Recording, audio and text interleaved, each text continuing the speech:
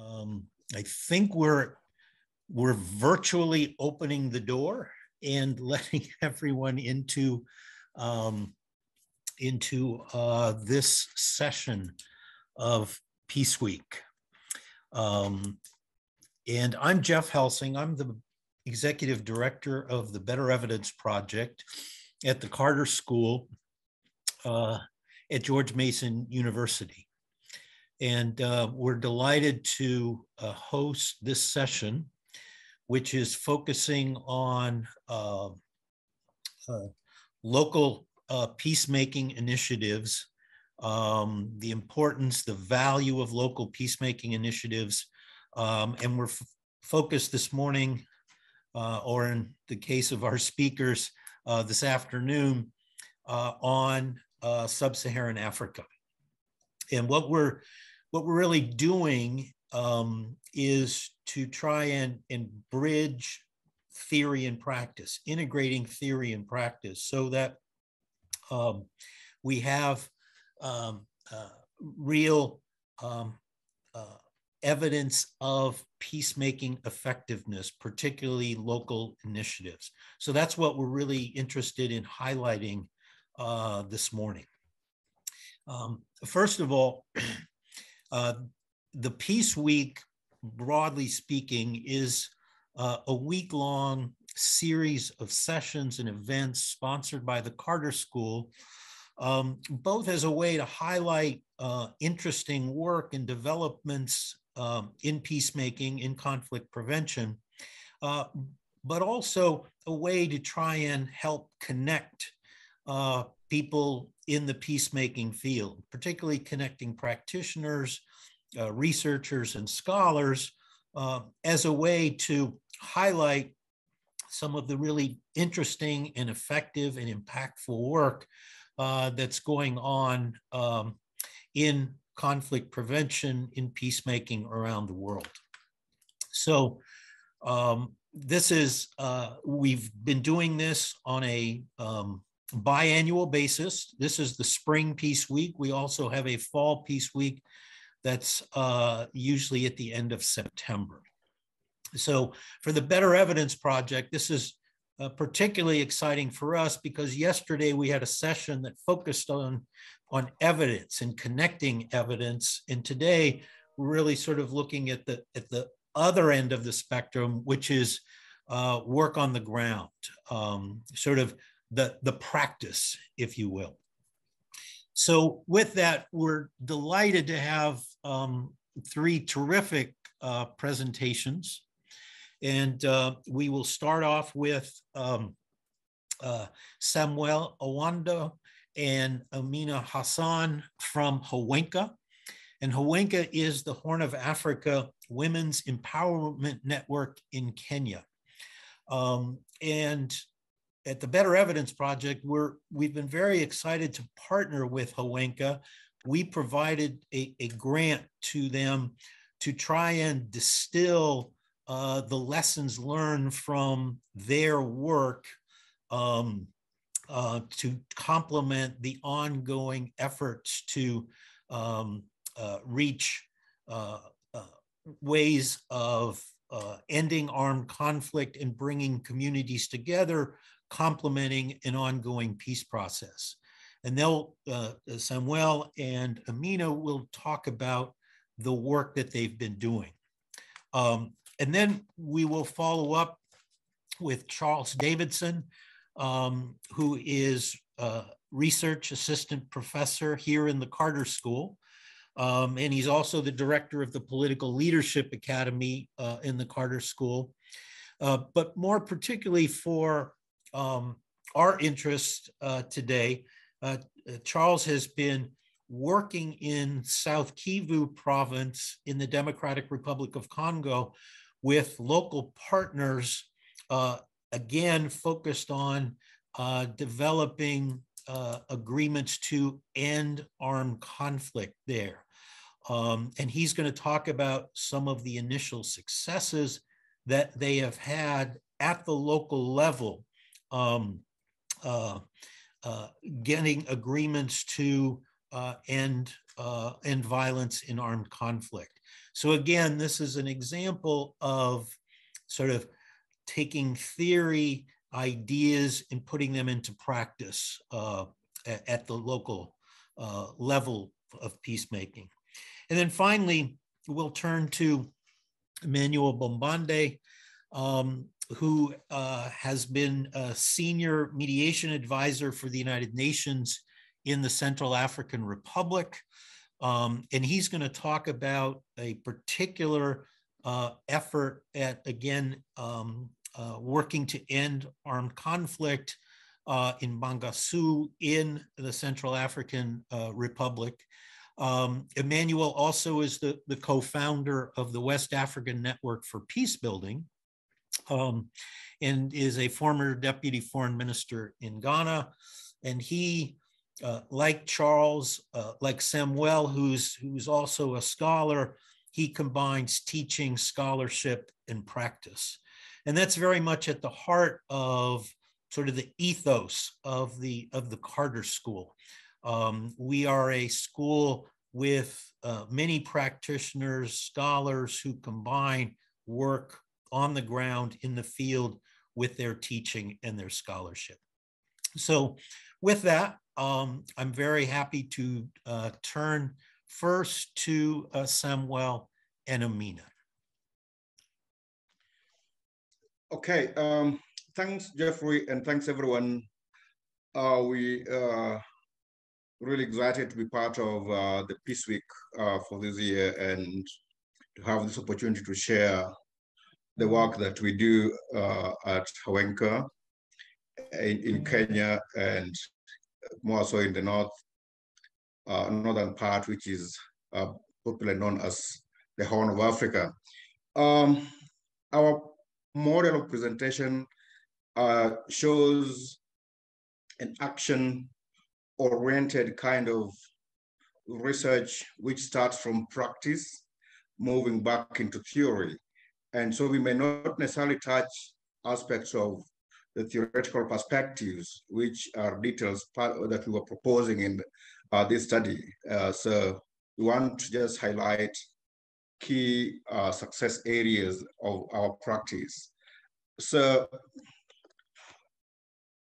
the session focuses on importance of local peacemaking initiatives and how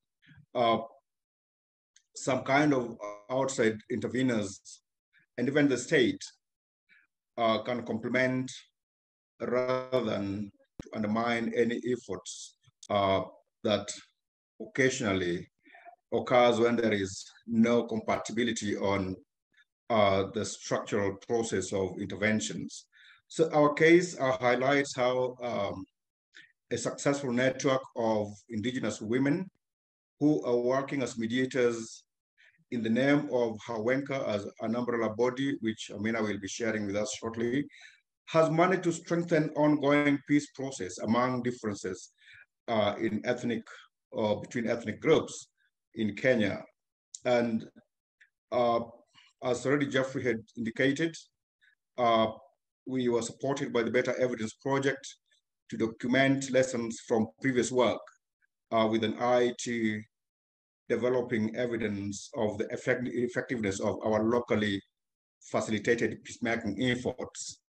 And so as part of our introduction, I would probably give just the context about Kenya and Northern Kenya specifically, where we see conflict situation nuanced in a lot of historical injustices that can be traced back to the colonial times, but have been manifested more by the state agencies.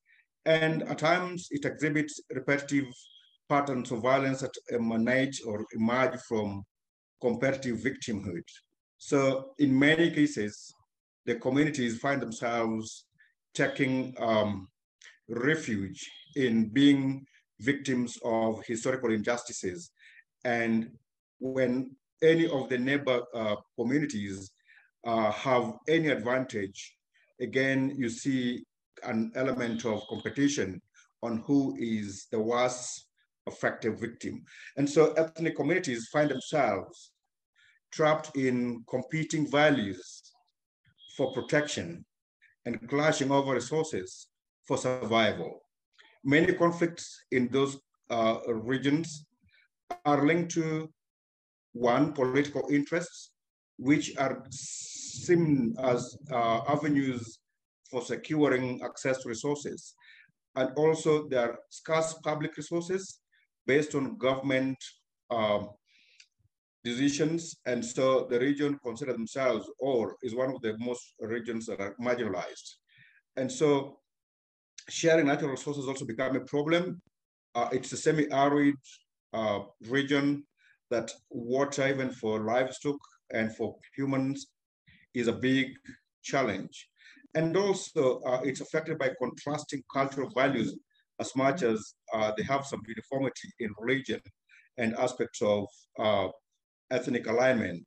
And so we discussed how local peacemaking initiatives led by this indigenous women, group of women became more successful in areas where international efforts have usually not succeeded well, or where the government and the state agencies, despite all their military power, have not managed to create any calmness or peace for that matter. And so who is this HAWENKA? What is HAWENKA? What does it stand for?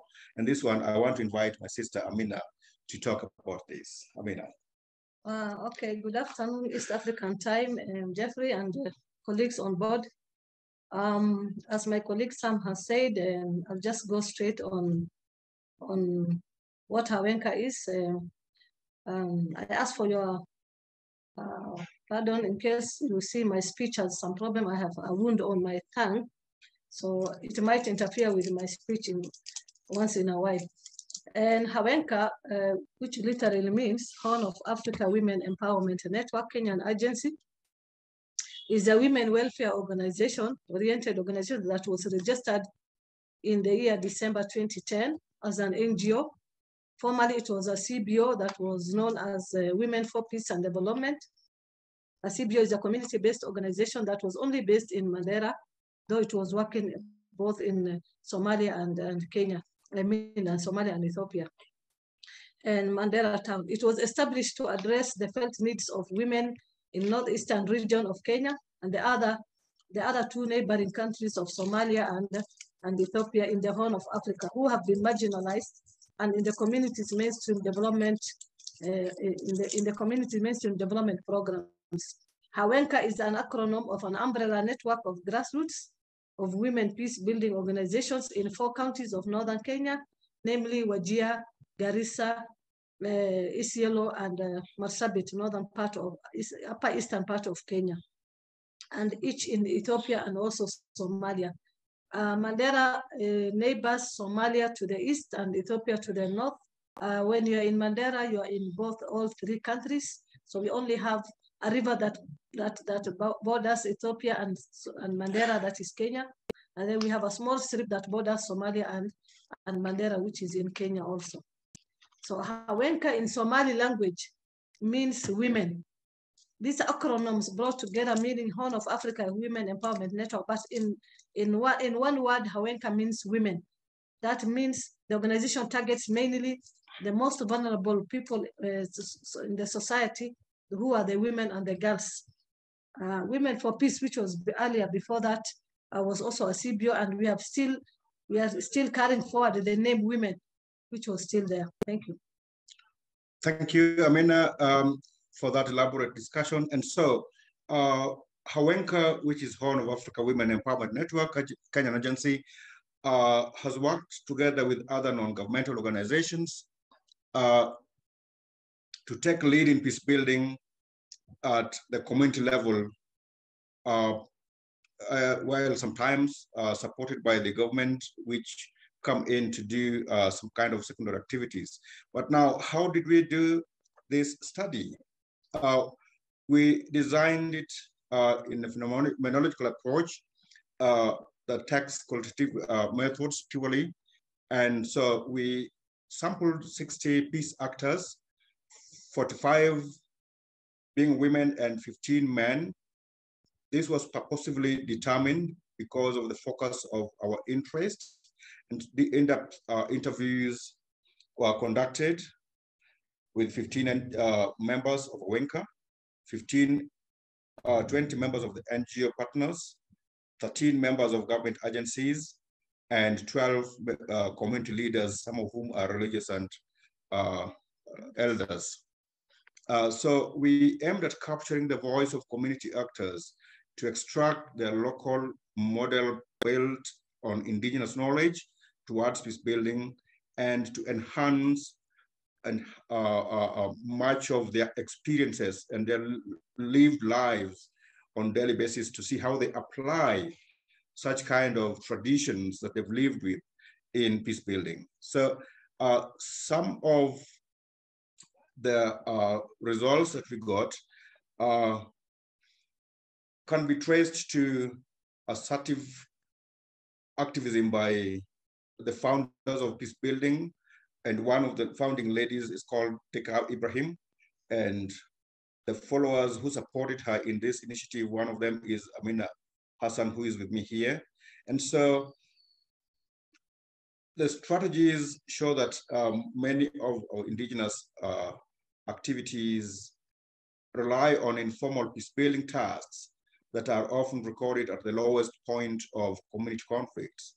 And so the actors and the activities find themselves facing negligible support, sometimes by elders and government agencies, leading to structural exclusion of the local voices of women from the mainstream. But despite these kind of obstacles, the team and the network of women has managed to secure a lot of ground. And so I want to invite Amina to start by introducing the 3 areas of interventions where they have ventured most as HAWENKA. Amina. Thank you, Sam. And as Sam has said, I think as HAWENKA and formerly Women for Peace and Development, it was really a big issue for us to interact and penetrate the elders. As elders always take, the Somali elders always take as that is their role. The role of peace building, the role of issues to do with conflict management is men's role. It has nothing to do with women. But through Women for Peace, an organization which I initiated myself and started, now that is an NGO, international NGO, we intervened several ways. We used aggressive methods in terms of introducing indigenous interventions like trauma healing and social reconciliation, care and compassion, embracing sacred value systems. This, how we did it was in trauma healing, we found out that there were traditional systems that used to be in place before in the Somali context that used to bring people together, that used to bring close families and communities close to one another, that used to sympathize and empathize with communities in case of any conflict and all these things. So we had to reinvent and reintroduce those systems that have been long gone to make sure that we try to use those systems, indigenous methods, to bring peace. One of the systems that we used was the Abai trauma healing framework. The Abai means sister. Abai means sister in Somali language. So the sister trauma healing method was, this is an initiative of resolving conflict through local and informal trauma healing frameworks. In other words, the Abai is a traditional event where a group of women or groups of women, most of who share kinship, come together and share about existing grievances before agreeing on a resolution framework. This was a system that was there. It's a place where people used to come together. It's an event that women come together. They talk about their grievances. They talk about their issues. And sometimes they bring in the issues of community issues other than the family issues. So events are associated to revive cultural practices associated with offering blessings to the pregnant women. The Abai initially was only done for the pregnant women, like what is it called? In the modern ways, it is called baby shower, something like that. So this was like the baby shower of the Somali community. So in Somali language, it is called madahshub, whereby the women come together, they oil their hair together for each other. They put incense to one another, they oil their hair, they hug one another, they embrace one another, and they talk positive about the whole thing. So this was the Abai system. And so as HAWENKA, we changed this system we modernized it so that it can be able to be used as a trauma healing peace building mechanism for the community. And it has really worked in the whole of northern region. And the issue of sense of belonging, the intervention is linked to community protests, military interventions, leading extradition. You know, the use of these modern ways, the extrajudicial killings, the military operations, and all these things used by the government in terms of attacking and facing the Al-Shabaab and all these communities. This we saw that was not helping the community. So HAWENKA successfully captures the hearts of the local community by introducing this long-time system, indigenous systems, and this has been welcomed up to today, and this is what is working there. So HAWENKA successfully captures the hearts of the local communities through the power of mourning as an entry point to challenge the violence among and against the communities. So we were trying to mourn with the communities that were affected, the clans that were affected. So this strategy reaches the communities when they are most hurting. So this was how it was welcomed.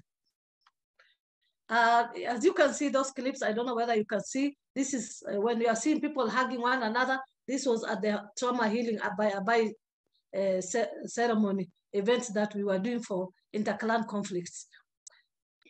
The other system that we used was embracing sacred value systems. As I have said, we introduced the systems and the cultural system that used to be there. Some of the systems, the interventions here are associated with a strong link to the powerful cultural and religious values that are occasionally taken for granted by other formal interventions. Formal interventions do not see this as systems that were helping, but we made sure aggressively we brought it back to the elders, to the religious leaders, to the women and the youth, and it has been embraced. So these sets of interventions are captured in how indigenous women have accosted conflicts that usually arise because of negative politics, including tackling violent extremisms. To enforce political agreements, indigenous women have worked in collaboration with religious leaders and the Council of Elders to set rules and procedures based on sacred values beyond the signatures on paper. This really helped. And this is how the elders and the religious leaders really welcomed us and supported us. And today we work together jointly. The other issue is how overcoming the barriers to peace building. As I have said earlier, given the obstacles against women, like the superiority placed on the elders, the indigenous women have always taken notable risk of being reprimanded, remained bold on their resolve, and enhanced their determination to confront some taboo means. The elders never wanted us there. They never wanted us to get involved, but we made sure we worked strong. We made sure we aggressively talked to them positively, trying to work with them so that they had to accept us and to be part of the conflict peace building mediators. In many cases, the interventions commenced with the defiance, that is, there was a lot of defense, then public demonstrations, and ended in negotiations for collaboration or inclusion for all stakeholders. So that was how everyone was brought on board, including the women in peace building. Some of the success stories in local peace building, we have so many in northern Kenya. We have the Moderator Declaration that was signed in Garissa in the 2001, and later revalidated in 2005 and further reviewed on 8th of April 2011.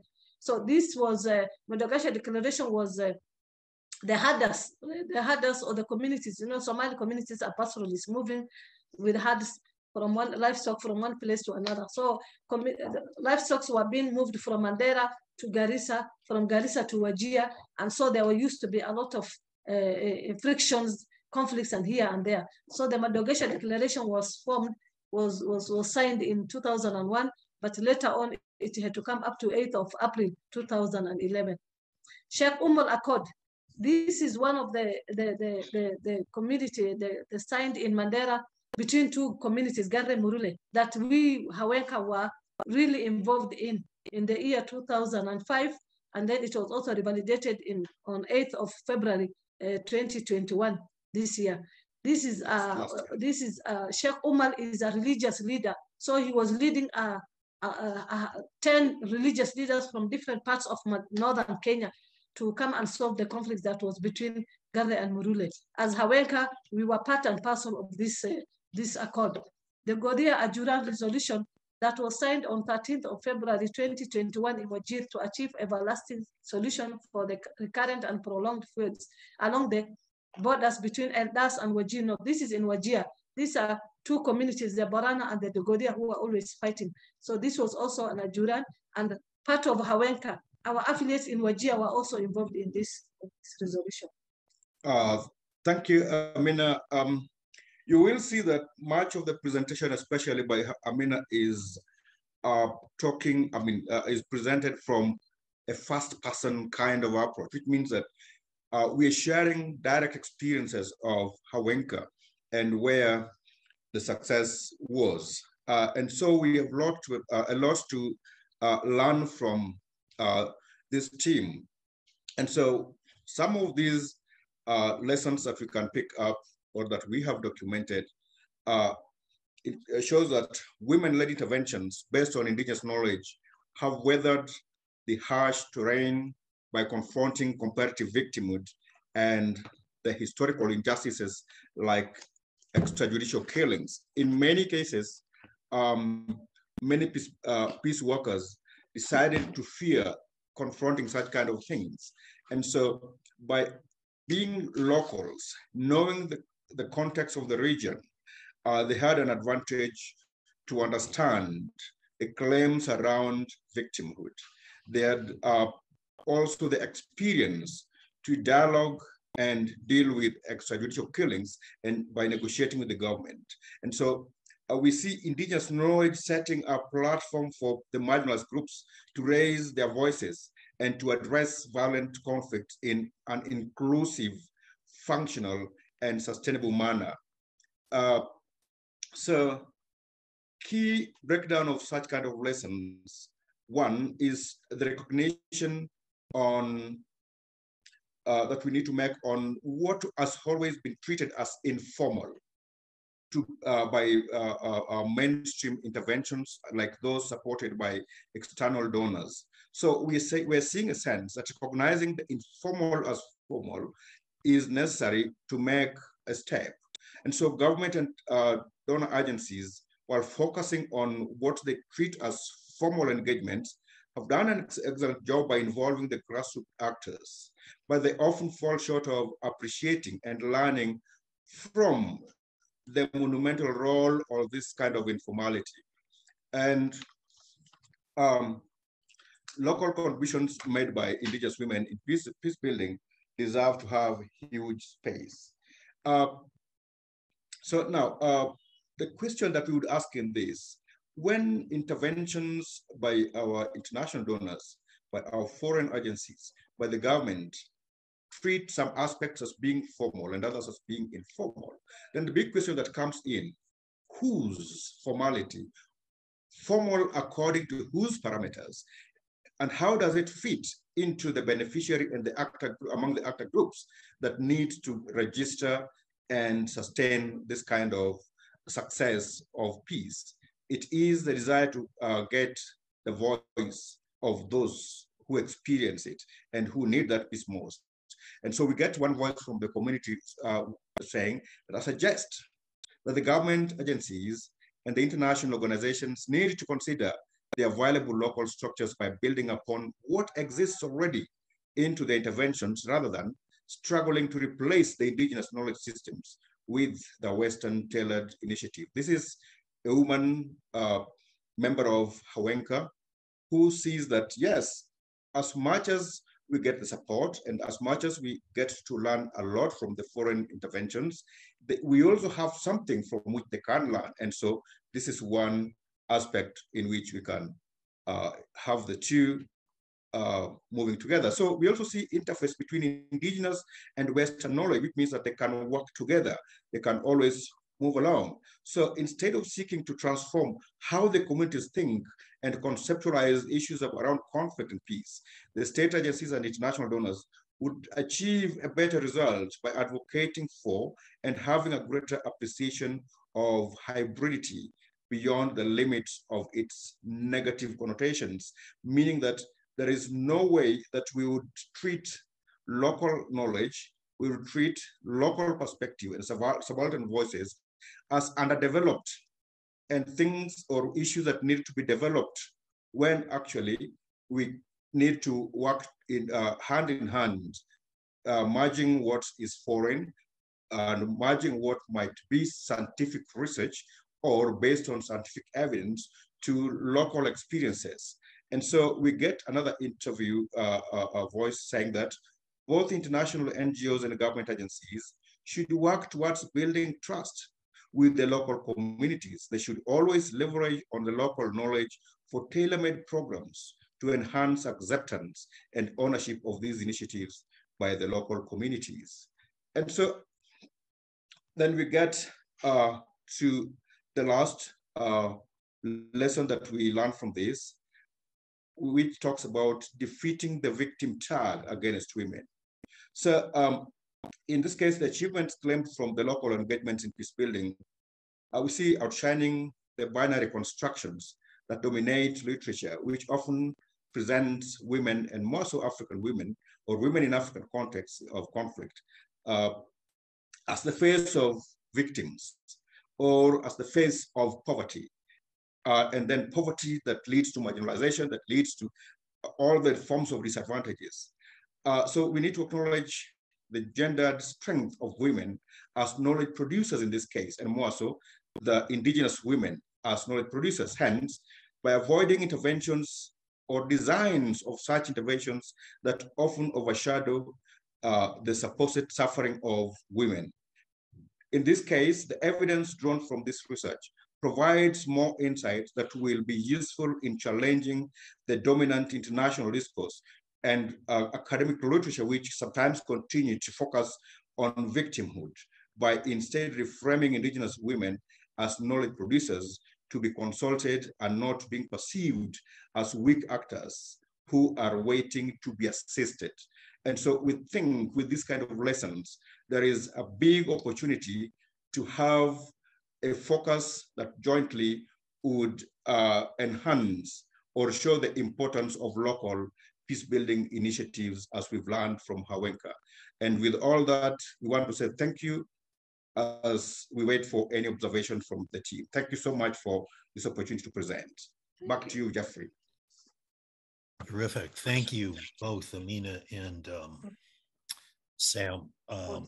Very comprehensive, really just interesting and very valuable work that HAWENKA has been engaged in over these many years. And those are some really interesting and valuable lessons to take away. What I'd like to do is we'll move on to the next presentation, but for all of you participating, if you have questions that occur to you, feel free to write them in the chat room, and we'll sort of collect any questions and get to them after the next two presentations. So again, thank you very much. And now we'll move to Charles. Thanks so much, Jeff. It's truly an honor to be sitting in this room with such amazing peacemakers and peace builders. I find it to be all too honoring to be up next. So thank you so much for that last presentation, and hopefully I can follow suit. Let's see if I can pull up my presentation here. Do you see my slideshow? Yes. Okay, great.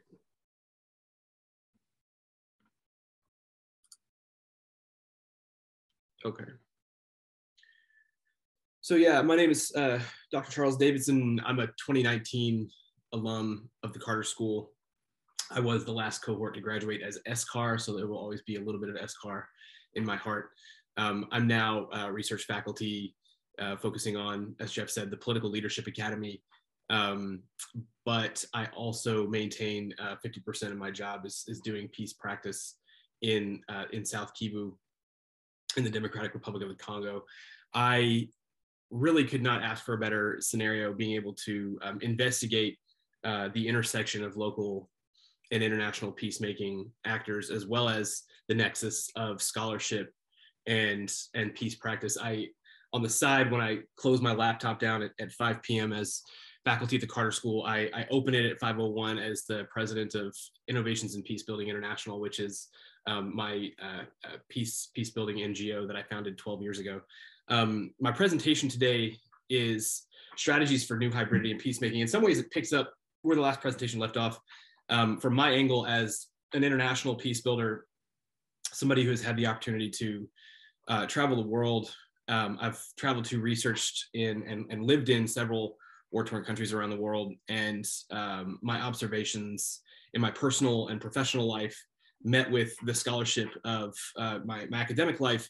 And the presentation today is about kind of a new strategy that we're developing in response to a lot of that, that really investigates kind of a crucial point of a lot of people understand that there is a need for a turn to locals in peacemaking hybridity, but a lot of times it stops short at how do we do that. So that this presentation is about my current endeavors in investigating that from both practice and scholarship. So as I said, this presentation, as well as where I'm at professionally, investigates peace scholarship and peace practice. I refer to it as praxis in this presentation. It's something I'm extremely passionate about. In fact, me and Patricia Malden, before COVID, had an annual conference called the Praxis Conference, where people were coming from all over the world to talk about this intersection and their locations.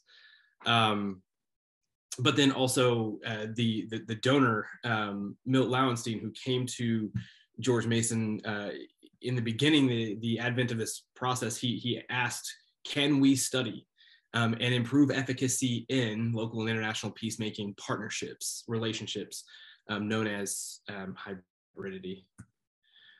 So we all acknowledge a local turn. This isn't a new concept. We recognize that local peacemaking actors have to be out front. They have to direct, they have to strategize, they have to plan, execute, mediate, and reflect upon. And we as outsiders should be there to accompany them. And there's lots of fantastic scholarship out there, books written. Actually, I have one right here. In my opinion, this is one of the best ones right now. The interaction between local and international peace building actors, by Sarah. I don't know if you can see me. Oh, yeah, you can. Sarah Hellmuller. Fantastic book. But again, scholarship kind of ends there with, well, how are we going to do this? This project that we are working on in the Congo is attempting to both build peace in South Kivu and answer these questions. So these questions are not new. Neither is the imperative to re-examine them. It's been talked about for a long time. Rather, next steps include investigating, that's a misprint, how to effectively implement strategies that acknowledge their conclusions, the conclusions of the local turn. And I think that it also necessitates a cycle of peace praxis, where theories inform practice, but our practice is now growing theories, where we're asking, how do we do this? We're testing it out in real time, but then writing new theory in how to go about peace building hybridity, peacemaking hybridity, both, which I'm presenting today. My background, very quickly, I recognize that, let's see here.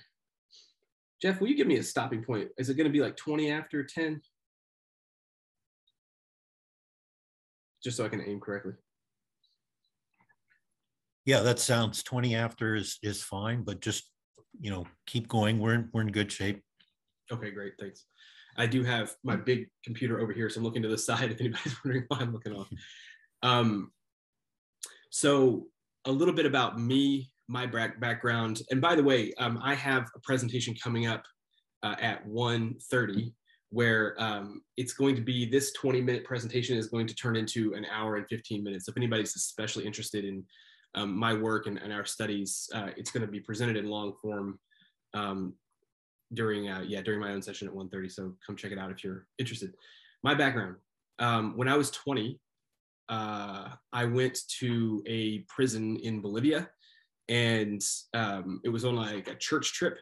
And what I saw was young children who were incarcerated with their parents, having done nothing wrong but nowhere to go. They were forced to live in prison. And this idea of children and the vulnerable paying the price for other people's crimes really got stuck in my head.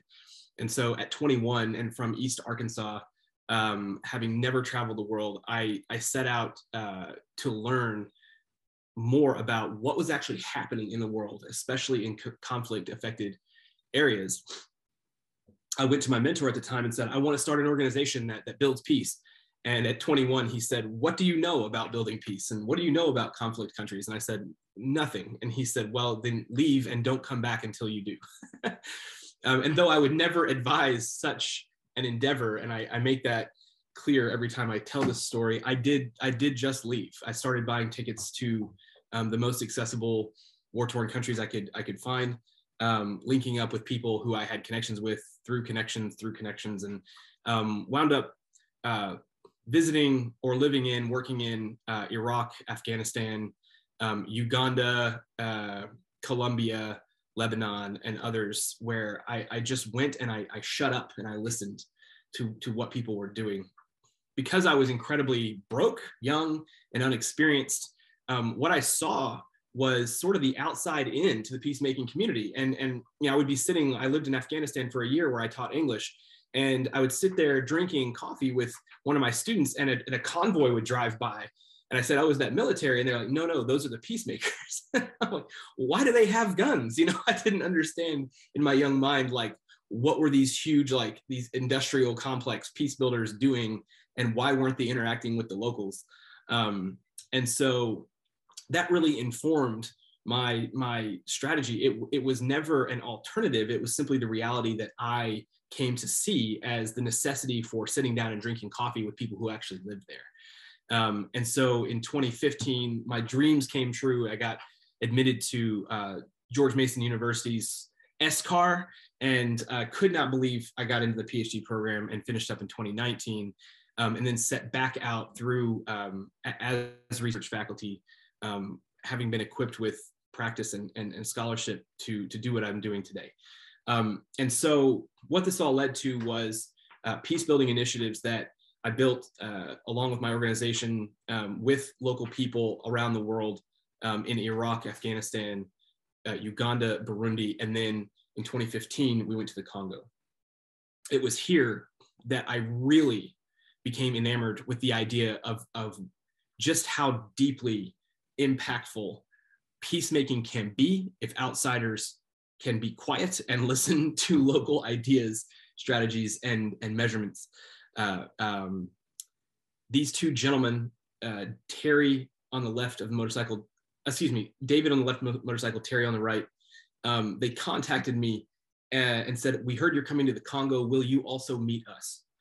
And I said, sure, you know, who are you, et cetera. And they said, we're former child combatants who have started our own organization. And because we were in the militias, we have the ability to speak with the government and militia armed leaders about demobilizing young people out of the militia groups. I said, that sounds great, let's meet. And the next day, which was 2 days before I was to get on the plane to go to the Congo, they said, hey, we told all of the armed group leaders that you're coming, they want to meet you. I said, why did you do that? Why did you tell all these rebels that I'm coming? And they said, well, they just want to meet you. They want to find out, you know, what you're doing, what your thoughts are. I said, well, you know, if I'm going to build peace, I have to talk to the people who are fighting. So let's do it. So we drove out way out into the bush in South Kivu and met with, as you see on the right, several armed group leaders who were just there to listen, and come to find out that indeed people who fight wars are in fact human. And though they do commit acts of atrocity, we still were able to see just how deep the interaction between local peacemakers and local fighters really runs.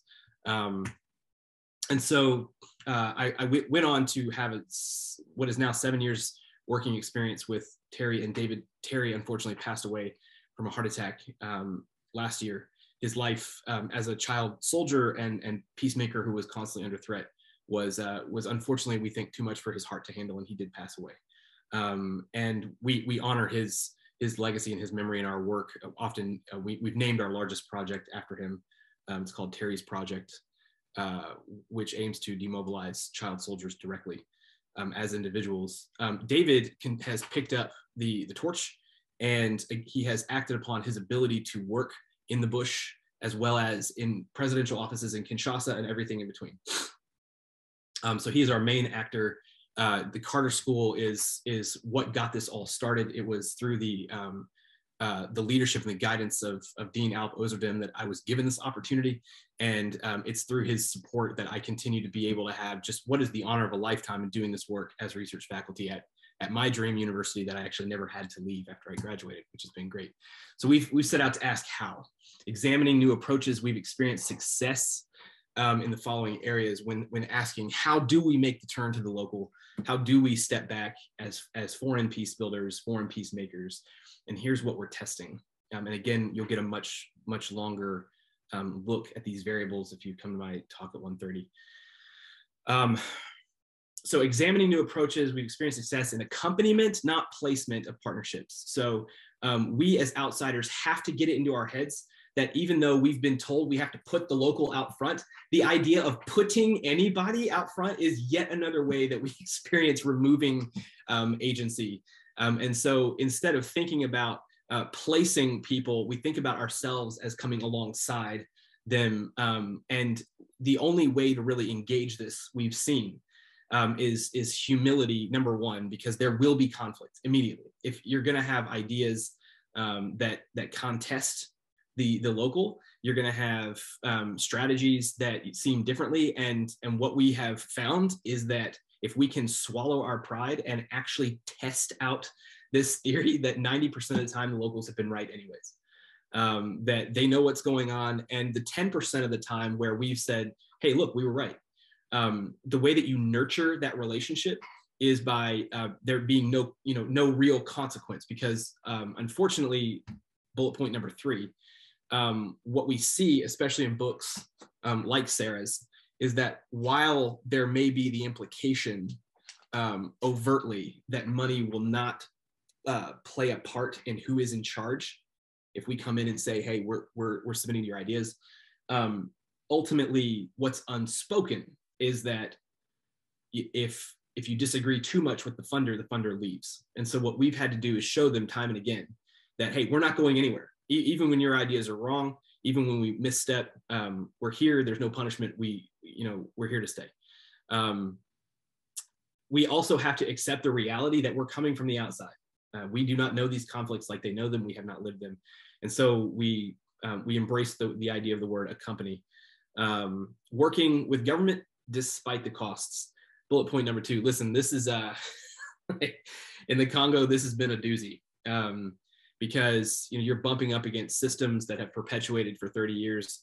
What we have found is that the government is always our biggest cost. And so we've been really tempted in the past to simply say, hey, we're not gonna work with them, and we're gonna do this in spite of them, etc. But the reality is that unless governments, and this is not just a Congo play, this is around the world, unless governments buy into what you're doing, it's not going to succeed, because they have the ability to turn it off just like that. And so instead, we decided, how do we re-examine our position with the government and the government's position with us? Because ultimately, while they can refuse the stamp, as it were, they do have a lot to gain by these things succeeding, especially in our particular instance with the current president, who ran on a billet of making peace in East Congo. Our success is their success. And so when sorry, my cat is, I don't know what my cat is doing, but she's being rather noisy, and I apologize. When we started experiencing overt and visible success in peacemaking, what we saw was the government stepped in and said, look at what we're doing. and then they would call us secretly and be like, you better keep sending us money so we keep doing it. We're going to show up to these conferences. And I got so frustrated, I'm like, we've been working for so long, sending this money, and our partners on the ground have just been hurting themselves with exhaustion. And yet now the government wants to come in with their big trucks and say, look at what we did. So I called someone who has become rather a mentor of mine, if not just kind of passively, because he's an extremely busy man, William Uri. And I called William and said, hey, this is what's happening with the government, and this is wrecking my pride. I'm extremely frustrated. And he said, this is exactly what needs to happen. The government has to take responsibility for it, or there's not going to be any long-term peace. And he said, if they do take responsibility for it, then it forces the government to see it perpetuate should things go awry. And so you get them bought in, because if they own it up front, then they'll own the possible failure later, which has been a really revelatory thing for me and our team. So we sort of step back and say, okay, we're going to work with the government. However, and this is a big however, and this is one of the main focuses of our project, re-examining the role and necessity of money.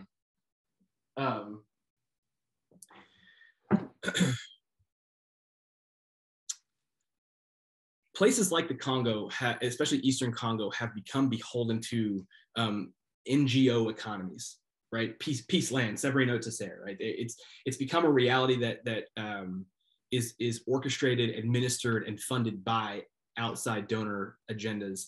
And so money has come to play an odd role in what people expect in the peacemaking process. Things like per diem, where if I'm going to show up to your meeting, you have to pay me, right? And it's not just pay me, it's pay me a lot of money to come participate, whether or not there's peace. And so when we jumped into this process, we recognized that meetings before ours had cost $300,000 to $400,000 to pull off a 3-day meeting that we were going to attempt to implement in peace dialogue. And I said, you know, thinking about the ways that I had seen local economies and local actors behave in my past, I said, no, we're going to do it for 1/10 of that, and watch us work. And I told the donor, I said, we're going to pull this off for $40,000. Watch us work. And so when it came time to start distributing per diem and paying government fees, et cetera, we just said, no, we're not going to do that. We'll happily pay you, you know, $40 or $50 if you're going to spend 3 days with us for things like cell phone charges and, you know, taxis in town, but we're not going to pay you $400, $500, $600 to come talk with us for 3 days. And then when it came time for the government to start asking for money, we simply said, we don't have it, which was true. Our budget was $40,000.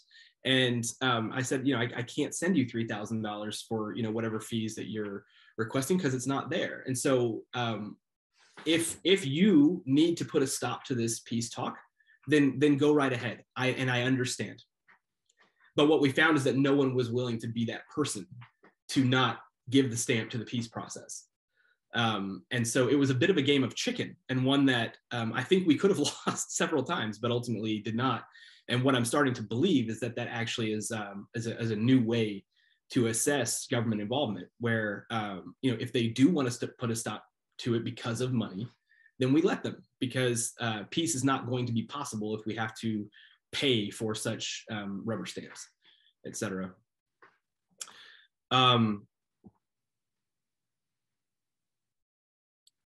The necessity of direct involvement with current and former fighters is something that we are still working into. Is this an idea of how to do international peacemaking hybridity, or is it simply a base foundation of peacemaking in general?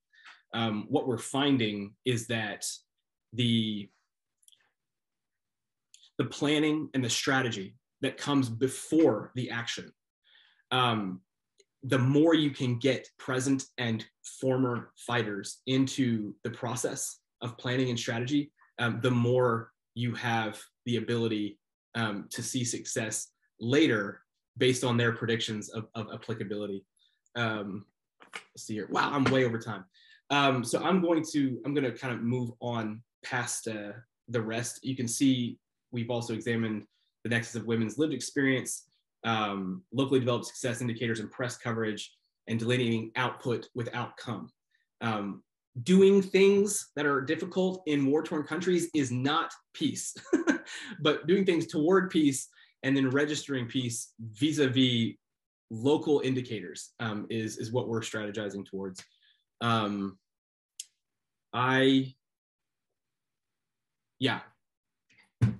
going to stop there. There's a lot more to say, but I have clearly gone over time. Jeff, I'm going to hand it back to you. Okay, great. Thank you, Charles. And it's great that you will have the opportunity to amplify all of these things later this afternoon. So I encourage everyone that is available then to join that session as well. Let's move quickly then to Emmanuel, and he'll give us another perspective with a different case for us to consider. So Emmanuel, thank you very much for joining us. Thank you so much, Jeffrey. And it's a pleasure to be able to work with all of you and to learn from you this afternoon. And so greetings from Accra, Ghana, where I am at this point.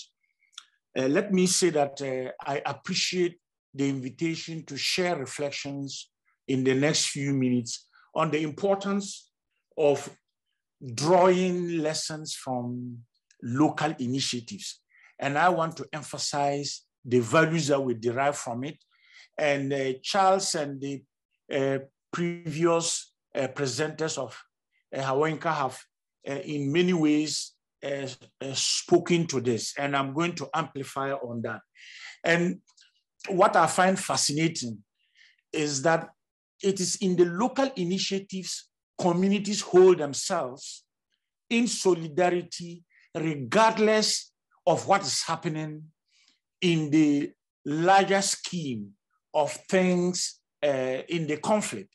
And we must never underrate what these initiatives mean to communities who, despite and regardless of what is happening in a country, and sometimes in a sub-region, they are able to hold one another.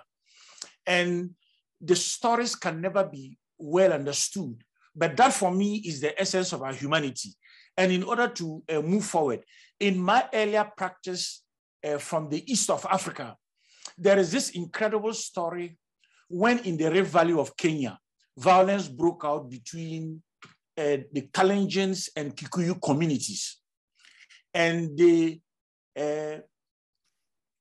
Kalenjins and the Kikuyus were in their own local setting, doing everything to coexist within the bigger scheme of the political narratives that reinforced the conflicts between these two ethnic groups.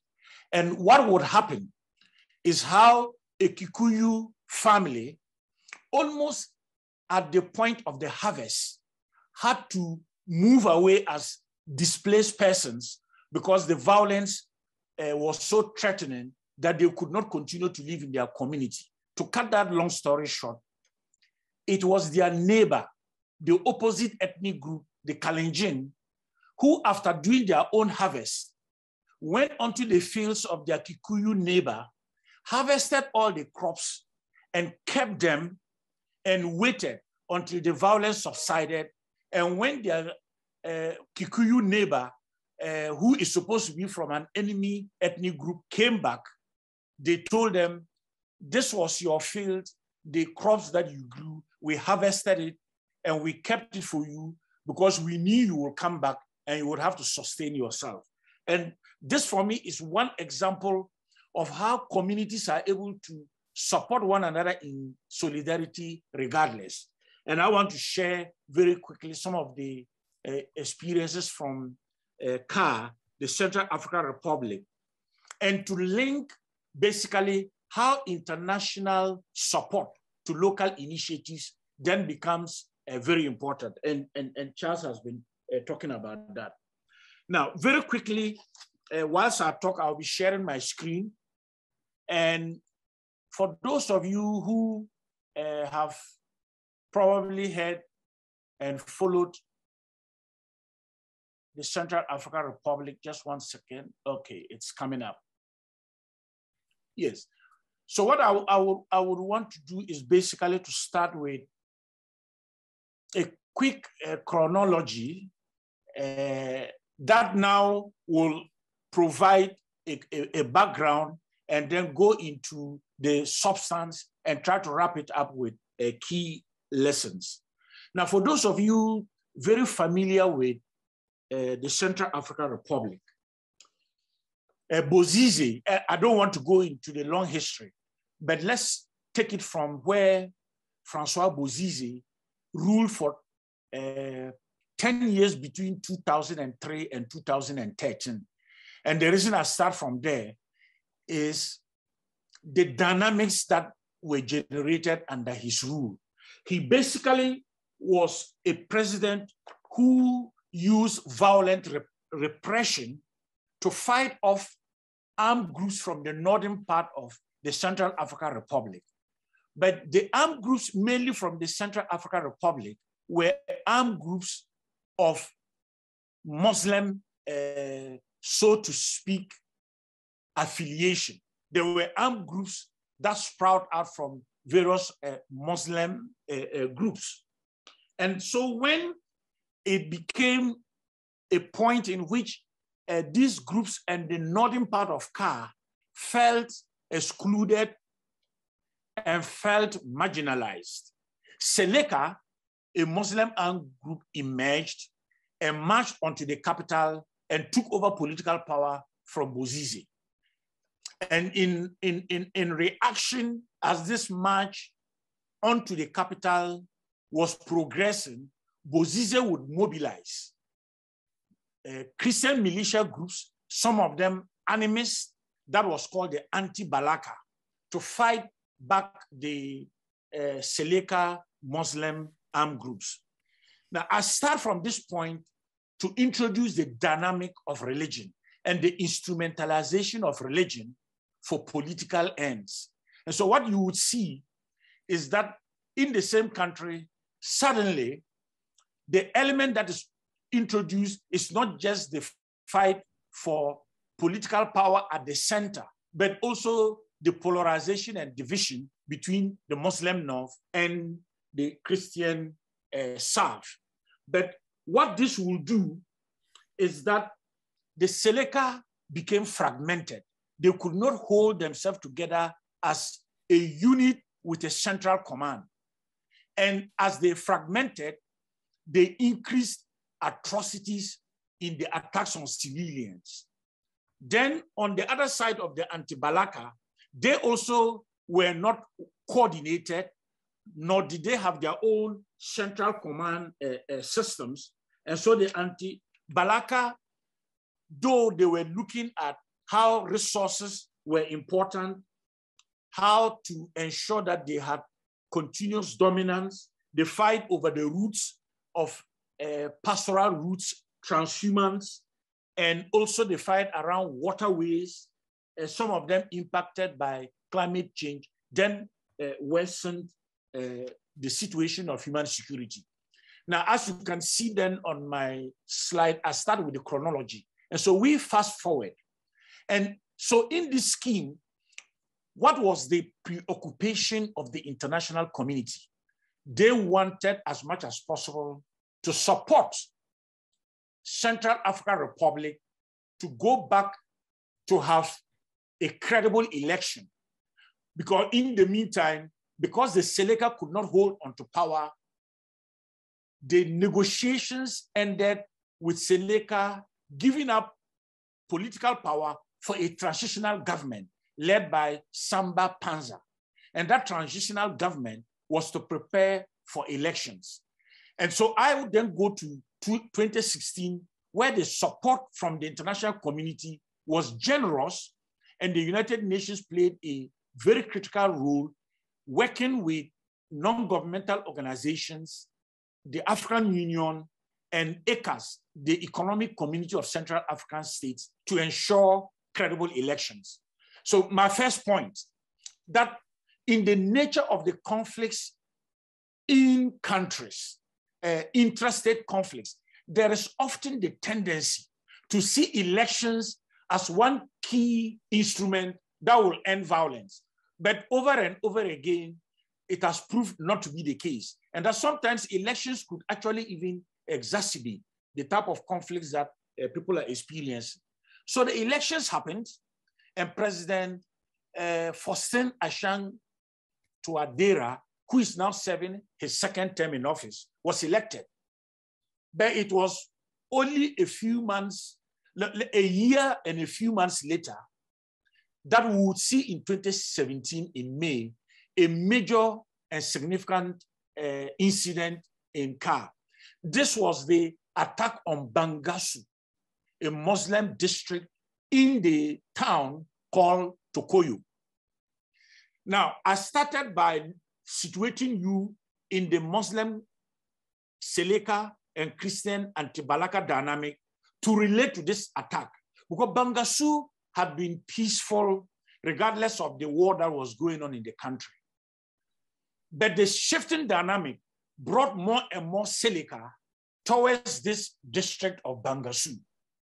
And in order to continue that war effort, as the Seleka were no longer in charge in the capital, they provoked, which is not the right word, for the lack of a better word, let me say, they provoked this anti-Balaka organization. And what then we'll see happen is the attack.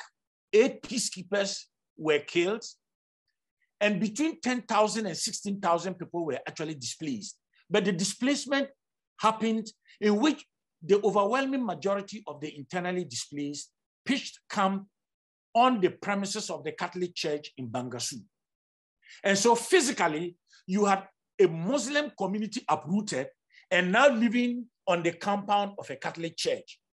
And so what you saw happening was that the anti-Balaka erected barricades to prevent humanitarian assistance to reach these internally displaced. And there were frequent attacks to try as much as possible and get to these groups and eliminate them.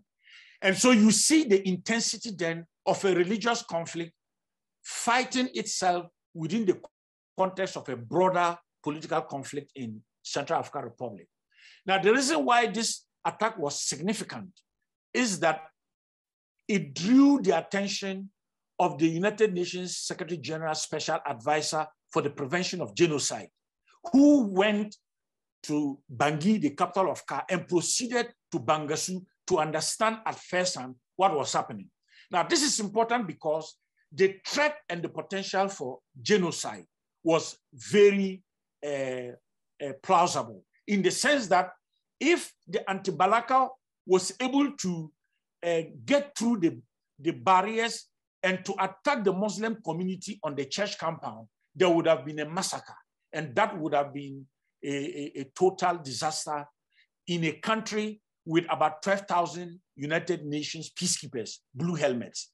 And because of the reports that were generated, the Secretary General himself moved on the day of international peacekeeping to the country and to see at first hand what had happened in Bangassou.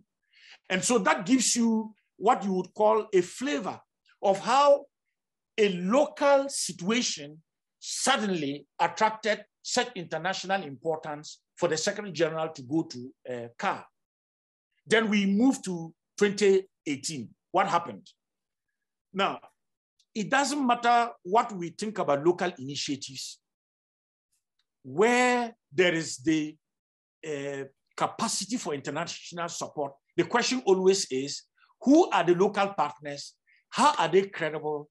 And what linkages are there to be able to provide that type of support?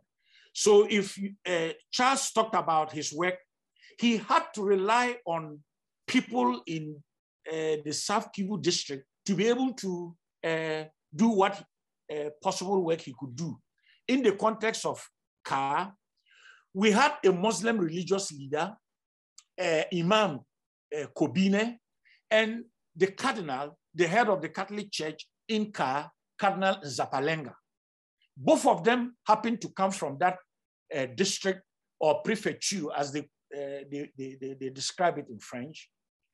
And they decided, because they were also the two leaders of an interfaith platform, to initiate dialogue in Bangassou. But at this point, they were not looking for anybody to support them. They simply moved to Bangassou as citizens of that community who live in the capital and who are religious leaders. And what they did was to initiate what you would call dialogue. And I'm going to move fairly quick to make sure I don't speak for too long, for more time for questions. The point is, my second lesson is, in local initiatives, sometimes we should not be worried about the quality of an agreement that emerges from dialogue. What I admire about these two religious leaders was that they wanted to create the space for the type of dialogue that allows the community leaders to feel secure and to have that space to speak frankly and honestly. And that's what they did, airing all their grievances. And in doing so, maybe what I could do is to come back here. I'll go back to my chronology. What emerged, and I would highlight them very quickly in passing, is that the agreement was not in itself such a good agreement. But what was important was that at the end of the day, they agreed to form what they called a follow-up committee comprising 24 members, bringing in women and different community leaders to form this follow-up committee. It was at this point they now wanted the type of international support and for the UN to pay particular attention. And that attention was paid in how do you support the follow-up committee and work with them to improve on the agreement that they themselves had developed. But as they were talking, there was a certain sense of a new confidence and trust building that was emerging. It allowed for FACA, which is the Forces Armées de Centrafrique, which is the national army, to be deployed. I happened to have been in Bangassou when the first 100 soldiers arrived.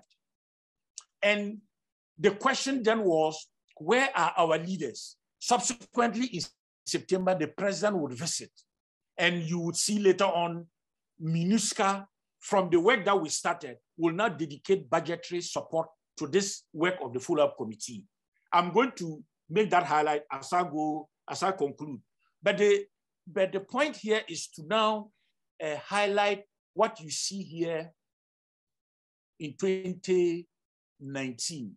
Now, what you see in 2019 is the signature of an agreement at the national level where the dialogue took place in Khartoum and where the 14 armed groups and the government signed a peace agreement.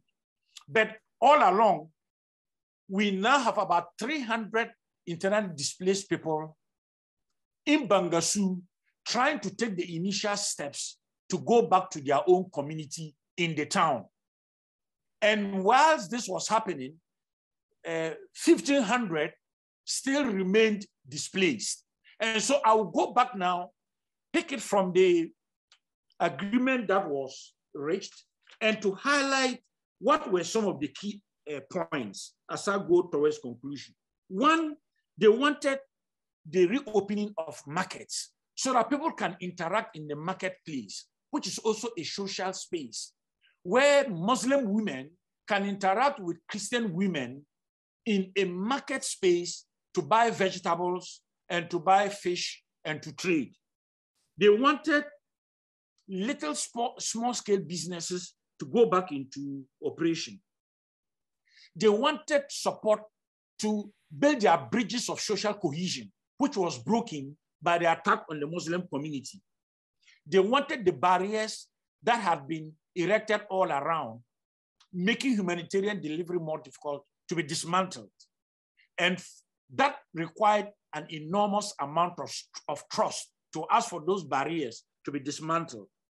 And they wanted the facilitation of the return of the authority of state. And the physical return of the authority of state was the first 100 troops, soldiers who went to Bangassou, and to persuade the combatants to participate in violent reduction programs that will continue to build the type of confidence that was required. And they directed this to the government, to MINUSCA, in terms of how each of these will play a role. And so we should sometimes not be worried too much in our work about what quality do we see in a peace agreement.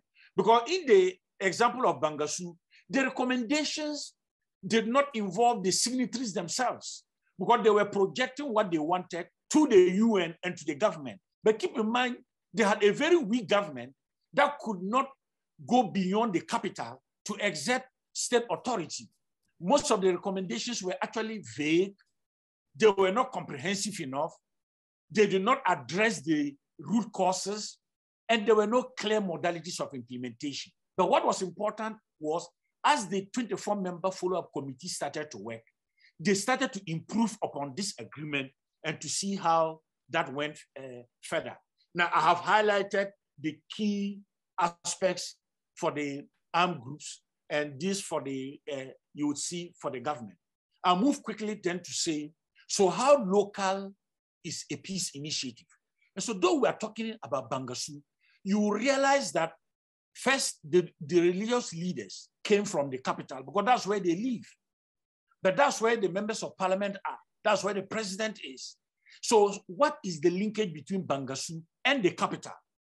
And so the UN support was also to facilitate the linkage and the interaction. But since it was a peacekeeping mission, it had the assets to facilitate travel because you couldn't easily travel in the country. It took 14 days for a truck to move humanitarian assistance from the capital to Bangassou. But it's probably 45 minutes to an hour by a UN plane. And so the logistics support in itself could support the local community. Then the linkage between Bangassou and the armed groups. So that if you are talking about preparing a national dialogue, what does that mean at the local level in a community? And so you saw the bridges built between the local initiative and the armed groups. And you needed a similar linkage or bridge building on issues about transhumance and the conflicts around pastoralist farmers and agriculturists. And to that extent, look at the economic activities and how you offer alternatives, particularly to young people, to engage in sustainable livelihoods. And you now needed to look at the linkage with the international community and to begin to shift the mindset. So you had Chinese mining companies who only wanted to mine, but they were not interested in what was happening in the community. You needed to engage them to understand that you cannot be exploiting minerals and simply look on passively at what is happening in the environment that you are mining resources. The same thing with what started to happen in the early days with Russian instructors, with a Security Council exemption to train the Central African Army. How do you then engage and interlink? Then there was the French cooperation between the country that was now tinkering on a setting that was not well welcomed anymore because of the political dynamics and analysis. So whichever you looked at it, at the level of key actors from the international community, how do you build what was happening in Bangassou to these levels? And to that extent, the question then for the UN was, so how many local conflicts in a country and how many of them can the UN mission work with and support simultaneously? So I highlight Bangassou as one example, but there were similar examples elsewhere. And so the reflection in the UN was to begin to pay attention and place priority on how support for local initiatives was very important to achieve the overall objective of national peace in a country. Now, with the high turnover of staff, how do we get the required expertise to continue to support local initiatives? The idea of subcontracting local mediation, is that the way to go? What partnerships do you develop with NGOs and other partners to be able to sustain this? What are some of the difficulties to disburse funding to support some of these projects? And these then became part of the conversations that emerged. Now, in this last slide, and then I'll wrap up, I show you a picture in which the UN role begins to demonstrate support, in which the blue circles are high-level UN officials who went on the day the community agreed to commit and to sign onto peace to support the local communities who initiated the process. So this is Cardinal Zapalenga. Then you have the Muslim leader who sadly passed on during the COVID, during the pandemic. And you have some of the women leaders. You have the mayor is here. You have some of the Catholic priests and other religious leaders, but all of them together as one community now started to get the type of support from the UN. Now, when I say the UN here, I mean the UN also bringing in other international partners in the type of cooperation that the international community then could provide. And this then is a picture that resonates with that international support to the local level. I conclude now with some key lessons. We need to continue to build on local peace processes. And when we are doing that, we need to take into account, and I liked it when Charles said, learn from local communities. And sometimes there is a certain attitude to suggest that because it is local, it is not as relevant as national. And I want us to turn that around and to say that the local initiatives actually make what is national to look more legitimate. So we need to do that. We need to ensure that whilst we are engaging, we're also thinking creatively about viable alternatives. We need to be able to ensure that local peace processes are linked with local leaders that are government and local leaders that also are in national government, so that those linkages can help to sustain the local initiatives. And I already talked about the key linkages, but we need to also ensure effective coordination. And in the example of Bangassou, sometimes coordination was difficult between what was happening in Bangui and what was happening on the ground in Bangassou. So the UN had to play a pivotal role of helping coordination, including the type of logistics support that brought about coordination. And whilst the UN did this, it also took into account how to keep armed groups out of the town in order to create the safe spaces for the communities to continue to meet and for the confidence building to be enhanced. Funding support is important. And so as a result of the work we started with the type of mediation support to try to persuade the mission leadership to have a dedicated budget in support of the local peace process. And that started to help facilitate meetings, make sure that the community leaders can travel from their villages into one central part of the district to be able to meet. And as we do that, we see that over time, confidence begins to build and the situation begins to improve. I've already spoken for more than 10 minutes. Let me stop here. And if there are questions, I can come back and clarify. Thank you so much, Jeff. Great. Thank you very much, Emmanuel. That was a terrific example of the connection and links between the local and the national, and really just a fascinating and very instructive case. We just have a few minutes for questions and winding up. So what I think I'd like to do is pose a question to each of you because it reflects something that you all talked about, and then also enable you to make any final or concluding remarks. And the question that occurred to me was the value and importance of local peacemaking efforts can become, and you in both Samuel, Amina, and then again Charles made the point that there's so much that international donors or donors in general can learn from locals, and it's really critical that local peace building, peacemaking efforts not be token, not just be pushed out front in the name of sort of local participation. So I guess, and then looking at the Bangassou example, is that the success of really investing in local. So I guess the question I would have is, what makes for meaningful local peace building initiative that is not just sort of a function of what the donors are doing, but that can help transform the donor approach to peacemaking, so that there's not just the face of, whereas I think Charles put it, sort of pushing the locals forward, but what is it that can make for really, what have you found that makes for meaningful local participation in which the donors themselves can change and adapt to this importance of the role of locals.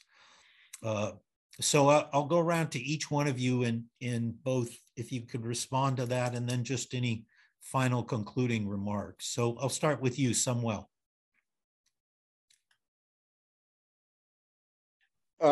Thanks very much, Jeff, and to everyone else. I think it's very fascinating how we have great intersection between the studies on the so-called local, and really impressed by how Charles is bringing out how local, and then we get almost like an answer that comes through Emmanuel's presentation. I would want to answer this by showing the process of what we call intervention in the local communities. There is a situation of peace building that is always silent and subtle. And this identifies what local is. That is the peace building between neighbor to neighbor, as Emmanuel was putting it. That is a peace building on continual basis, which does not wait for designing of a project and for reporting of activities. That is the process that describes the lived lives of real experience of conflict and how they are resolved. This is what defines the local. Now, when donors come on board, the situation shifts from that reality to an aspect of feasibility and contemplation, where we design interventions in the international cities. Like we would be designing a program for Nairobi in Washington. Good. Then we request those who are interested in whatever has been designed in Washington to apply for that support. And so Nairobi people working on peace building will be interested and express their interest. While all the violence, all the conflicts, and all the peace happens in the local subnational region. And so Nairobi, or actors in Nairobi, are applying for this on behalf of the subnationals who are in Mandera, like for Kenyan situation, because they have the proximity to the donors, because they have the language to respond to the proposals required. And so whom we refer to as the local, who deals with the, lives and deals with the conflicts on daily basis, is left behind, and then we do things for them. And once this kind of approach comes to the local, the very subnational, the very grassroots region, it becomes more of tokenism, or we are assisting you, and therefore you play to the gala. You have to show us how you are going to respond to the indicators of this program. So then we report based on our theory of change. Now, that is where the nexus breaks, that everything is superficial and they're supposed to be accounted for. Why? Because that which is local, that which is continual, that which is not documented and cannot project on the indicators is treated as informal. So what do we say from this study? That it is significant to accept that whatever is going on the ground, before we design for any program, wherever the donors are, is more prominent. And therefore, if we have the donor strategy that will be willing to learn from what is going on and ask those who will not be able to write that proposal where they think they need this support. It can be technical support, it can be financial support, it can be advisory element. And this is where we talk of hybridity that acknowledges the principle of local knowledge production system, and that which does not see the locals, the indigenous, as underdeveloped. Roger McGinty says this very well, that we need to acknowledge that that which is local is not necessarily underdeveloped. And so it is this nexus that the donors need to accept and appreciate, so that we don't deploy experts to a people who are experiencing their own problems. How can you be an expert in my own problems, in my own life, in my own locality, and you are in Washington? And it is me who might be an expert on my own problems, and so you have to give me a way of explaining this to you. If I don't have the language to say it, then you learn by seeing or observing what I'm doing and how it can be done, and then you come in to support what you think can work. That is the nexus that we are talking about in HAWENKA. Thank you. Great. Thank you, Sam. Charles. Well, I have the privilege of speaking about this in the same room as my donors. So I'm going to call attention to the fact that Laurenstein is joining us here today. But certainly there is, I think there's a couple of different tacks to answer this question. Number one, are you working with a government or are you working with an individual? And that, I think that also includes foundations and things like that, where discovering the motive rather than assuming the motive behind the investment is something that we as kind of the middlemen have to discover before setting out. And I also think not assuming that you have to take an apologetic attitude toward the motives of the donor. One thing that came up during the ISAs last week when I was presenting is the challenge of, coming against, I think, tradition and the way we've always done it when it comes to stewarding government money. What we oftentimes don't realize is that if we're going to demand that the system change as far as turning to the local and discovering new ways of how to turn, we can say all day that, we trust the local, we're going to put our capacity behind them and accompany their ideas and even submit to them when we disagree, which is great. But what happens when we forget that it's the American taxpayer or the Dutch taxpayer or the Swedish taxpayer, whoever the donor is, that actually is the ones who are approving these ideas? And so I think that it's going to be like a long haul deal. It's not something where, hey, we have this revelatory idea and we're going to change the way we do the nexus of international local hybridity. And then I think the same idea applies to the individual or the foundation, where, for me, I always, went to individuals kind of hat in hand saying, whatever it is you want us to do, we'll make it happen. But what I realized in working with as seasoned a donor as Milt is that it's okay to disagree.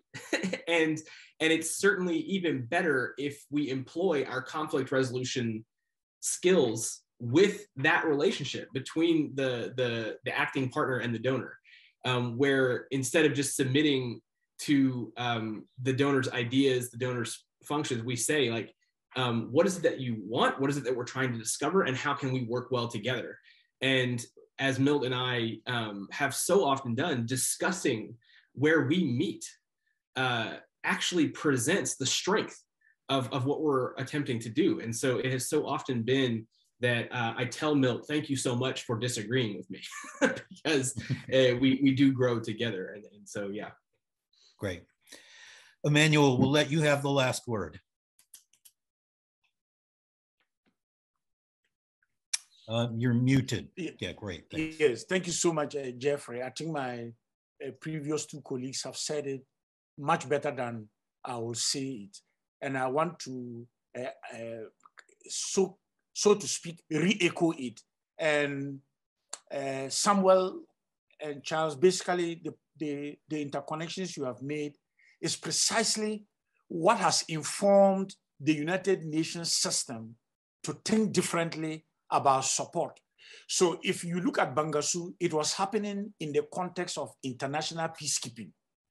And the mandate of international peacekeeping missions would normally have implicitly, in different ways of formulation, the protection of civilians. Now, how do you protect civilians when the civilians who are divided, in the example I gave, cannot engage with one another locally? But are you the one going to go and live that experience for them? No. So the protection must then take into account what Samuel described as allowing the people to live their lived experiences. I remember I almost became so emotional when we finished a meeting in Bangassou and I saw the Muslims walking alone and then the Christians walking on the other side. And this was after we left it was like the town hall. And I went out and I told them, why don't you teach the rest of us in the world that despite what has happened, when we come back to your community and we see you walking together, we will not know who is a Muslim walking and who is a Christian walking, because that is your life that you must live. And that is basically what the local initiative was about to do. And so if, for those who are interested, if you go to the website peacemaker.un.org, there is a publication from November 2020 in which UN support to local mediation, we contributed to a paper with case studies, and the one of Bangassou, which we contributed to write from my work. It's all there. You can look at Myanmar and other examples. And to say that Samuel and Charles, I think this afternoon for me has been so brilliant. And what we need to do is to amplify this and then make the linkages with the funding community of peacemaking to see this as so, so important. And that the cumulative effect of that is the peace of the nation, the peace of the country, and the peace of the region, and not the other way around. And and maybe I should add this, that what Samuel described, the more the national dialogue went up to Khartoum, and the more it was perceived to be formalized, the more then it became much more difficult. And no wonder that agreement that was signed was so difficult to implement, because the number of women who were leaders in their communities were excluded. And yet the idea was to bring that peace agreement and implement it at the community level. And no wonder after the agreement was signed, we went back into violence towards the elections at the end of 2020. And in 2021, there has been a reduction, and yet that peace agreement has not been fully implemented. So there is a lot of lesson from the local initiatives to even inform how national dialogue is happening with international support that brings key political actors. And I thought that would be in addition to what I have just said. Thank you so much. Great. Thank you, Emmanuel. Thank you to all three of our wonderful speakers. And I really appreciate Sam, you and Amina, as well as Emmanuel, joining us all the way from Africa and ending your day with us, your work day. And thank you all for joining us and participating.